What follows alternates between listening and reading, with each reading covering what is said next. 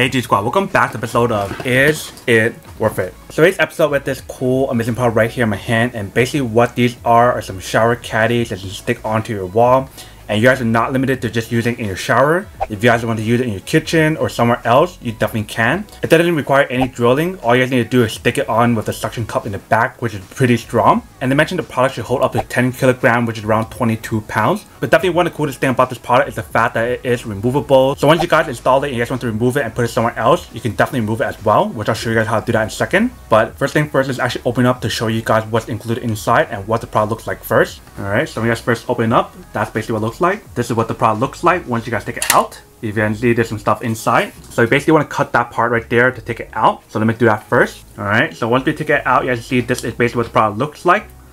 So this is the front part, and here's the back part. So right here is the suction part, and it has a very nice cover that you can remove. So once you guys remove it, then you guys actually stick it onto the wall, but you want to install this part first. So the way how you guys install it is by putting the back part right here. So the way how you guys install it is by putting this side like this, just like that. You guys want to do the same thing for the other one as well, and push it up all the way until it snaps in.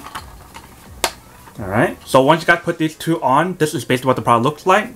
So from this angle right here, and then our side, on the back, and the bottom part. So guys, notice throughout the product actually has the hose for the water to leak out. So that way when you guys are showering or if you guys get any water on here, it definitely will drip out. And the way how they designed this product here, if you guys want to hook stuff on here like your loofahs or something else, you definitely can. So since I have two of them, they're basically the same thing, but we'll install both of them to show you guys what it actually looks like side by side. So I'm actually going to do that first, and then we'll come back and talk more about the product in a second. Alright, so I'm going to show you guys how to install it. So all you guys need to do is go like this, and then push right here, and let go. Same thing for the other one as well. And it's all set. Let me install the other one as well. So here's the other one. So you just want to go like this, or put it wherever you guys want. Push it in, let go. Same thing for the other one. And it's all set. So this is basically how you guys install the product. You can see it's pretty straightforward and very easy to install. If you guys want to remove it, you can definitely do it as well. Alright, so what I'm going to do right now is show you guys how well it works if you to put some stuff on here. Alright, so you see it supports a lot of weight on here. If you guys want to put other stuff on the side right here where there's hooks, you can definitely do it as well. So for this case, I'm going to show you guys how to put the loofahs here.